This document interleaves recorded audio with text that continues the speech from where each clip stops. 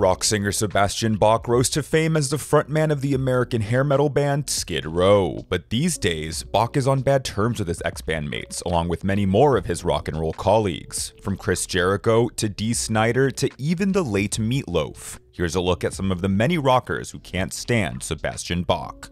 In 2020, Twisted Sister frontman Dee Snider engaged in a heated debate with his Twitter followers over the term hair metal, as well as which bands qualified as hair bands and which bands did not. Sebastian Bach inserted himself into the Twitter exchange, at first seemingly agreeing with Snider. The interaction, however, quickly went south as the two began to disagree over some of the finer points of their opinions. Snider stated that he considers hair metal a derogatory term, while Bach strongly disagreed and blamed Snider's mentality as the reason for metal bands playing at smaller state fairs instead of massive festivals. Bach would eventually beg Snider to cease the non-stop tweets about the term hair metal, to which Snider would fire back, quote, "You are wrong, Sebastian, but it is understandable. You are much younger than me and don't know. People need to be edified." Sebastian Bach's career began in 1987 when he was discovered singing at rock photographer Mark Weiss's wedding by Bon Jovi's parents, who subsequently approached him and suggested he get in touch with their son's friend, Dave Sabo, as he was looking for a lead vocalist for his band, Skid Row. Thanks to this chance encounter, Bach ended up joining Skid Row and, a mere 2 years later, opened for Bon Jovi's 1989 tour. The relationship between the two bands soured after Skid Row's t-shirts began outselling Bon Jovi's. At the tour stop in Kentucky, Bon Jovi's crew would ambush Sebastian Bach and pour a vat of ice-cold milk over his head just as Skid Row's intro music began to play. When a soaking wet Bach eventually took the stage, he took to the microphone to publicly insult Bon Jovi, who he now dubbed Bon Blow Me. Worst of all, the crowd took his side. Following Skid Row's performance, a mob led by John Bon Jovi himself began to aggressively approach Bach. An enraged Bon Jovi would say, "I heard what you said on my stage, mother effer," before throwing a punch that Bach narrowly avoided. The Bon Jovi crew then grabbed Bach and hurled him against a concrete wall. Bon Jovi's brother and father would also join in the scuffle, with Bon Jovi Sr. screaming, "I'll effing kill you," in Sebastian's face. The feud would continue over the years, with Bach and Bon Jovi trading insults in the press, before, thanks to another fateful chance encounter in a London bar, the two would patch things up. Michael Sweet, frontman of Christian rock band Stryper, slammed Sebastian Bach in a 2016 Facebook post. Sweet shared a video of a 16-year-old fan performing the Skid Row track I Remember You, along with the caption, "Mariah kills this, and in my humble opinion, smokes the original singer." He also proceeded to call Bach a tool in the comment section. Bach would quickly fire back, tweeting, "Michael Sweet has a big effing mouth. Behind a keyboard, that is. Can't wait to see this expletive in person again someday." Michael Sweet would release an official statement on the matter, saying that he was more than willing to back up his opinion on Bach and that, quote, "Unfortunately, because I'm a Christian, some people think that I'm supposed to turn the other cheek and let people say and do whatever they want." Bach would further elaborate in an interview with Eric Blair, stating, "I think Stryper sucks. I've always thought that, since I was a little kid. I think their songs suck. I think their effing clothes suck. What are they gonna do? Whip a Bible at me?" Sebastian Bach is often told that he and wrestler/rock star Chris Jericho look alike. So often, in fact, that Bach grew tired of the comparisons and lashed out at a fan on Twitter who compared the two. Bach also accused Jericho of lip-syncing during live performances. Jericho countered Bach's claim, even challenging him to a sing-off and posting a video of himself singing Skid Row's Youth Gone Wild. For some reason, this completely set off Bach, who proceeded to harass Jericho via a flurry of extremely aggressive 4 a.m. text messages. Although Jericho never responded to Sebastian's texts, Bach would continue to bring up Jericho's alleged lip-syncing in various interviews, even going as far as to make fun of Jericho's primary job as a professional wrestler. For his part, Jericho kept it classy, saying that Bach was entitled to his opinion and that he'd always be a fan of Skid Row. Jericho's guitarist, Rich Ward, would chime in, calling Sebastian universally disliked and saying that seeing Bach, quote, "publicly go after the only guy that I have ever witnessed utter a nice word about him is sad." Ted Nugent and Sebastian Bach appeared alongside one another on the 2006 VH1 reality show Supergroup.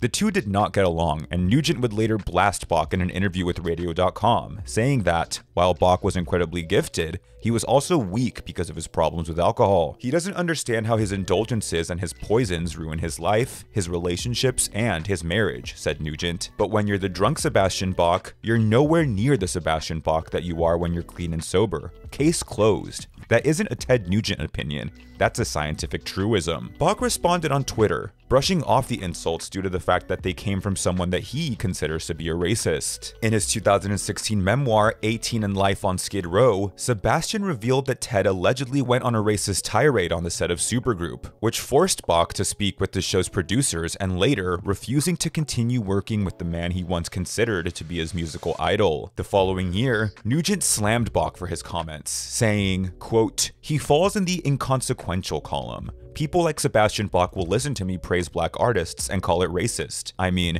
how much do you have to smoke to be that stupid?" Late rock icon Meat Loaf came after environmental activist Greta Thunberg in 2020, calling her brainwashed and saying that he felt bad for her. Thunberg would respond to Meat Loaf by saying she doesn't care what people call her and is more interested in the scientific facts about climate change. Sebastian Bach would step in to defend Greta, retweeting Lizzie Hale of Hailstorm, who had also posted a tweet of her own calling Meat Loaf out. Bach added that, quote, "Obviously, anyone who thinks climate change isn't real is the one who is brainwashed." Bach has been outspoken on climate change since his New Jersey home was destroyed in Hurricane Irene. Additionally, while he was on tour in October of 2019, his family was evacuated from their current home in Southern California due to wildfires. Falling in Reverse frontman Ronnie Radke faced backlash online when his band had to cancel a performance after losing their laptops. When justifying the cancellation, Radke would say, quote, "As a band in 2022, you need your laptops. It's like driving a car without an engine." Radio personality Eddie Trunk would harshly criticize Radke for not fully playing live. Radke would then fire back at Trunk with a video of Eddie introducing Sebastian Bach to the stage using backing tracks, saying, quote, "Both of these idiots talking smack about me despite using tracks. You can't make this up." Bach would respond by calling Radke a dummy and stating that real concerts don't need laptops. Radke would then point out that Bach has performed with Swedish DJ duo Dada Life, who perform exclusively with laptops. The two would argue on Twitter for several hours. Bach then seemingly challenged Radke to a fight, saying, "It's always so much fun to show someone what the world was like before the internet existed. Can't wait to meet you in person. Name the time and place, and I will introduce you to rock and roll in person, man." Sebastian Bach is best known for his time as Skid Row's frontman. However, in 1996, Bach was fired from the band after accepting an opening slot for Kiss without consent from the rest of the band. The other members of the group told Bach that Skid Row was too big to be an opening act and that they were not going to take the shows. On that year's Thanksgiving holiday, Bach left a message on Skid Row guitarist Dave "Snake" Sabo's answering machine, telling him that the band would never be too big to open for Kiss, along with a number of harsh insults. Snake responded by telling Bach that he would never work with him again. Ironically, only 4 years later, a Bachless Skid Row was one of the opening acts for the 2000 Kiss farewell tour. In the years since Bach's departure, there have been several lucrative offers for the classic Skid Row lineup to reunite. Bach himself told Classic Rock in a 2002 interview that he didn't rule out singing with Skid Row in the future. Rachel Bolan would respond by saying, quote, "Sebastian is delusional as always. He's out of Skid Row and he'll never rejoin." In the summer of 2019, Bach announced his plans to perform Skid Row's self-titled debut album in its entirety on a tour celebrating its 30th anniversary. He also issued an invitation for the band to play on stage with him for the first time since their split. Guitarist Dave "Snake" Sabo, seemingly still holding a grudge, would decline the offer, staying true to his promise of never working with Bach ever again. And that's our list. Did we miss anything? Let us know in the comment section below. And don't forget to like this video and subscribe to Heavy for daily videos about your favorite rock and metal bands. Make sure you hit that notification bell so you don't miss a thing. Thanks for watching Heavy, and we'll see you soon.